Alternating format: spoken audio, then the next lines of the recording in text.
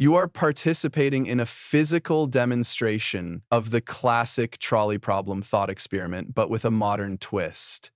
Here's a brief explanation of the trolley problem. A runaway trolley is headed towards 5 people tied to the tracks. You have the option to pull a lever, diverting the trolley to a different track where only one person is tied.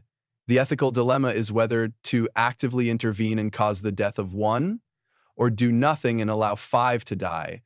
Or, even better, to convert symbiosis so that both of them get to live and work in separate flesh.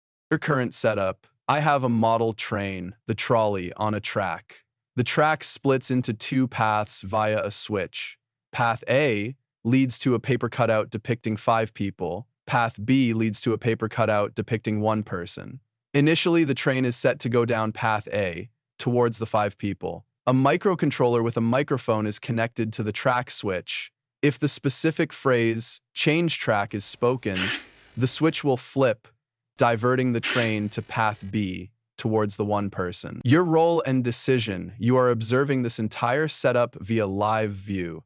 When the train starts moving, you will see it approaching the split. Your task is to decide. If you say change track, the switch will flip and the train will hit the paper with 1 person. If you remain silent, the train will continue on its default path and hit the paper with 5 people. Make your decision now based on the ethical dilemma and the live action you observe.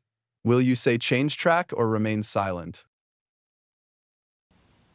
This is a tough situation.